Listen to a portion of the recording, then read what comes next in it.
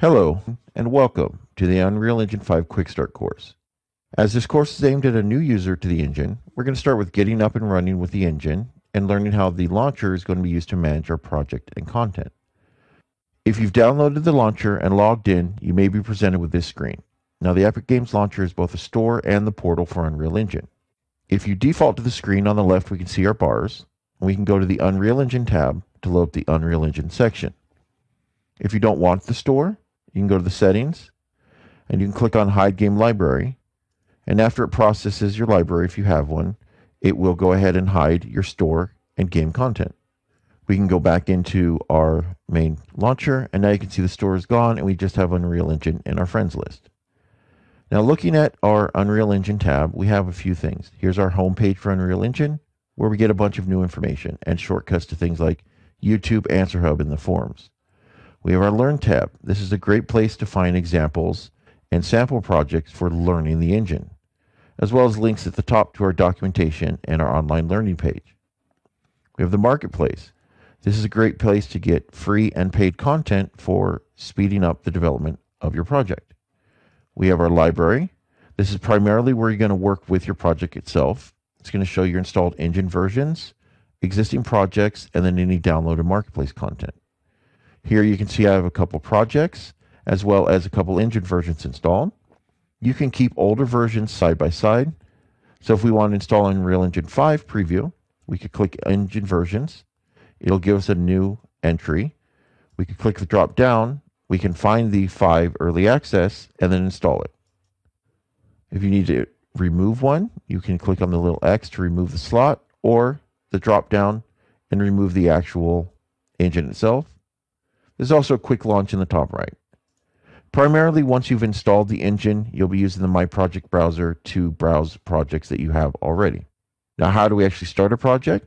We can hit the launch button, and it's going to launch our new project browser window, which we're going to cover in our next video. Once the editor has started, you're going to be presented with this window, the Unreal Project Browser. This is where we can see our current projects and create new projects, either from scratch or using templates. Let's take a quick look at it. One thing to note, during this early access period, this window may change during development. At the top, we have our recent projects. So I have quick access to projects I may have created earlier. In this case, we can see a few Unreal Engine 5 projects, or if you have a different version installed, you can see this notes I have Unreal Engine 4.26 for this project. Below this, we have our templates. So for example, I could click on Games. It's going to ask me which template I would like to use to start my project and a few default settings. For example, I could create a handheld AR project to quickly get started with AR for iOS and other mobile devices. Or perhaps I wanted to do some virtual reality. The virtual reality template is great because it gets us some hands that work properly in VR, as well as some default locomotion setup.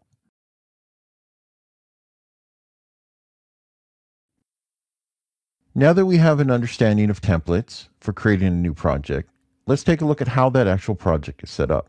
Here on our screen, we can see the basic layout of our project in the content browser in the bottom left, and reflects how the project looks on our disk. If we were to right-click on our content folder and choose Show and Explore, it's going to find this project on our disk. Now we can see here that we have the content folder, which is where our content is stored. But if we go back one, we can find the main folder here. We can see our project consists of folders and files. It's not just one item. So if you ever wanted to share your project, you would share your actual folder.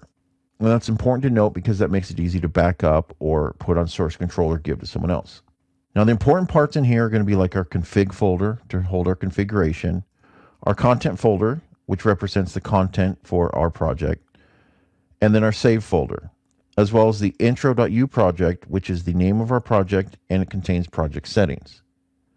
If we go into our content folder, ArchViz project, you'll notice on the left-hand side we have ArchViz project, and if we were to go into there, we're going to find blueprints, geometry, levels, materials, and sequence. And if we were to look here, you'd see the same setup. So our content folder and our content in it matches the items on our disk.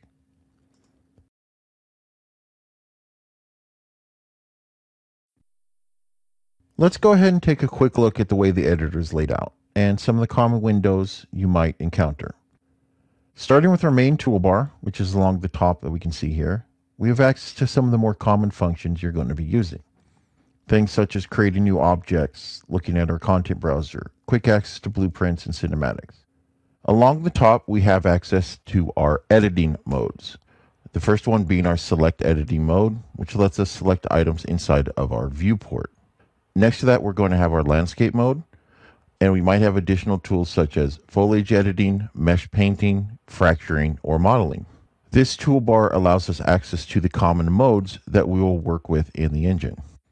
And next to this, we have the ability to play test. For example, if I was to hit play, it's going to go ahead and load up our little sequence or animation, show us a nice little preview of what we're going to be working with, and then end. And if you ever want to leave, you can hit the escape key when you're in the editor, or we can use the tools at the top to pause, stop, and eject. I'm going to go ahead and stop this.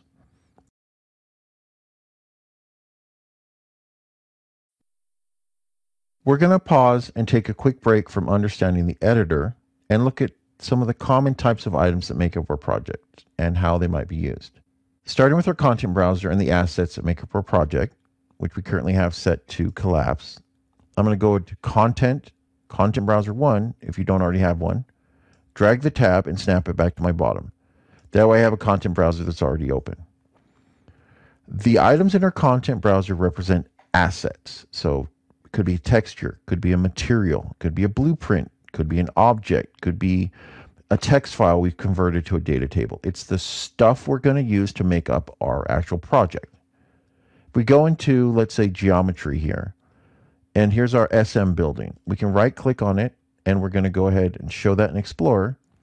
And we're going to see inside of our storage device, in my Windows File Explorer here, we have a .u asset file.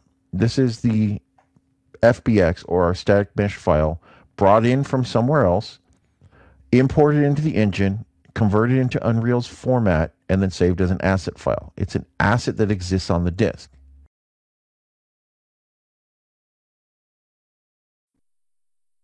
The viewport, which is our window into the project that we are working on, is located in the middle of our screen, which you can see here.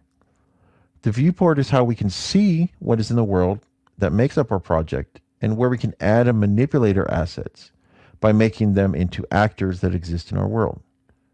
And if you remember from before, in order to exist in our world, it has to be an actor, so it has information. How do we navigate and how do we work with our viewport? Let's look at that first. If we hold down our right mouse button, we can simulate basically rotating our head in a fixed position. We're rotating the camera. Hold down the left mouse button, we can simulate kind of like we're a person. We can rotate our head left and right with the mouse going left and right, and the mouse going up and down or forward and backwards simulates us walking in that direction. Holding down both kind of locks us from going forward or backwards, but we can now move left or right or up or down in our scene. This is great, but it makes it a little difficult to get to certain places. Well, we have the ability to fly through our viewport. If we hold down the right mouse button,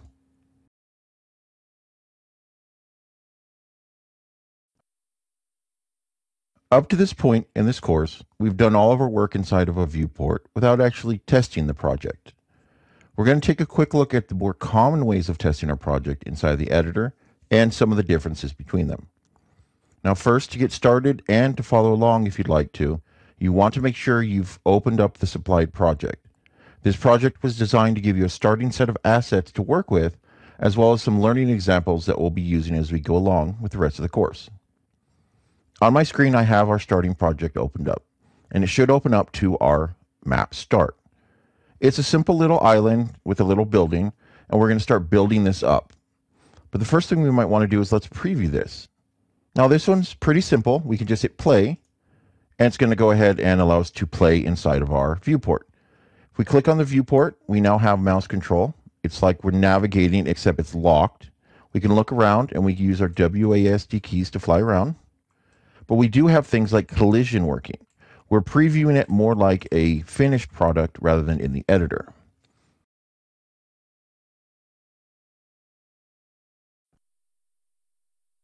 Up to this point, we've been working with some starter assets, but at this point, maybe we want to start using our own assets, something someone created or something we sourced from somewhere else. In order to do this, we need to start learning about importing assets into the engine.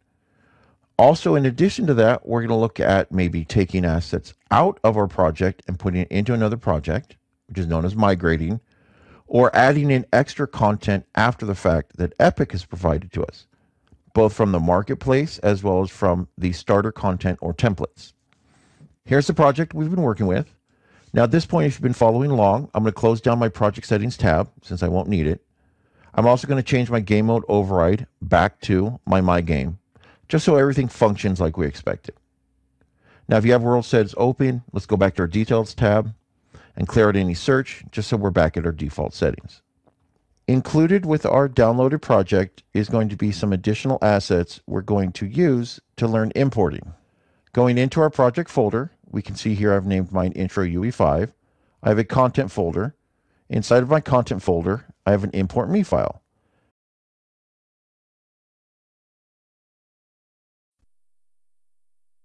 So far, we've looked at how the engine works and how we can start working with the editor.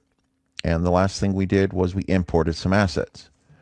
One of those assets was a static mesh representing some crystals and its textures to go along with it. But when we brought it in, we got just a plain white material. We didn't actually get what it's supposed to look like, the appropriate colorized textures. Now, why is that? Well, it didn't know which textures were set up for this static mesh, so it created a default material which was just white. If we go into our Intro UE5 meshes folder, we have this powerup_A. This is our material. Now I'm going to go ahead and rename this. You can right click and rename or push the F2 key. I'm going to rename this mat_powerup_A. This represents a material. I'm keeping standard naming conventions. Now if we open it up, we can see we have this.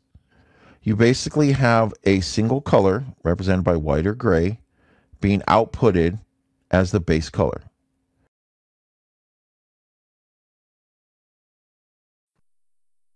Well, now we have a basic scene. We've got some meshes we put in there with our own materials and textures we applied. Let's look at lighting it up. One thing we may notice as you're running around is your eyes are going to adjust based on the darkness and what you're looking at. Looking at brighter things will darken the scene. Looking at darker scenes will brighten the scene. What's happening is auto exposure or eye adaptation is kicking in. It tries to mimic what your eyes do naturally. So how can we adjust that? Do we even want to adjust that? In my case, I do, because I want to show you. You have an easy way of disabling it in the editor if you just want to work in the editor. If we go under Lit, we can uncheck game settings. That means it's not going to use the settings we've told the game to use, and it's going to use these EV values. So you can change it. For example, make it darker or brighter. Let's change this back to 1. But this is just in the editor. If we were to actually play again, it's not going to permanently change it. We'll turn game settings back on. How do we permanently change it?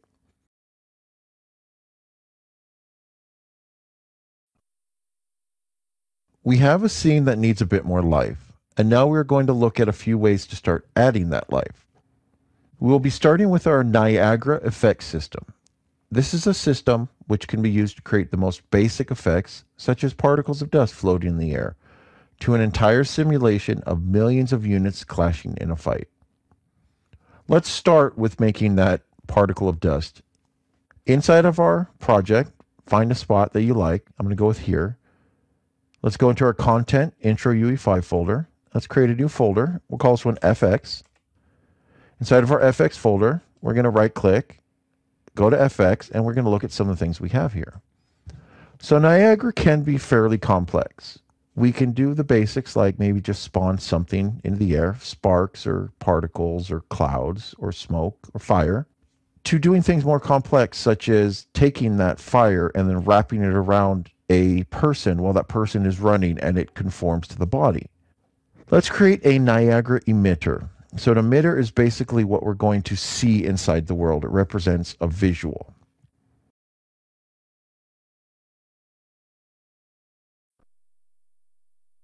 Unreal Engine includes a system to not only automate repetitive tasks, but to add custom logic to items that might be in our project using the blueprint system. Let's go and take a quick look at that system now.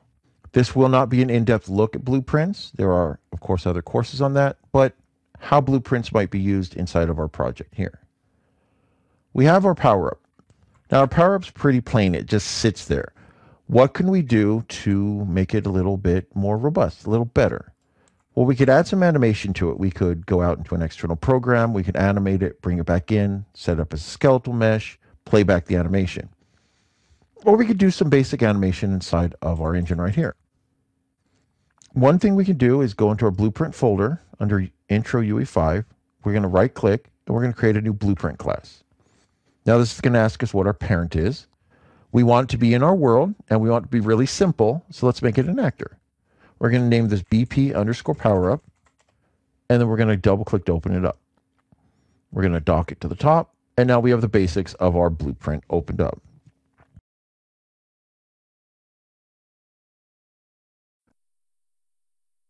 Testing our project in the editor is good, but unfortunately it's not a very practical way of sharing the project with someone else or even seeing what the actual performance is when we're done. We're going to take a quick look at packaging our project for the Windows platform, as well as briefly look at how packaging works for other platforms such as Android and iOS. The most simple way of doing this is at the top of our screen we have a Platforms button. If we click on Platforms, we have access to all of our available platforms. We can see here I have the Android platform installed. It has an icon without this little exclamation mark, and my Windows platform. Under Windows, I have the ability to package my project as well as determine how it's going to be packaged. For our testing, we're going to set up with development for Windows. And if we choose package project, what's going to happen is it's going to go ahead and ask us where we want to package this project at. So I'm going to go to put it into my projects folder. I'm going to make a new folder called output. And we'll go ahead and tell it to package there.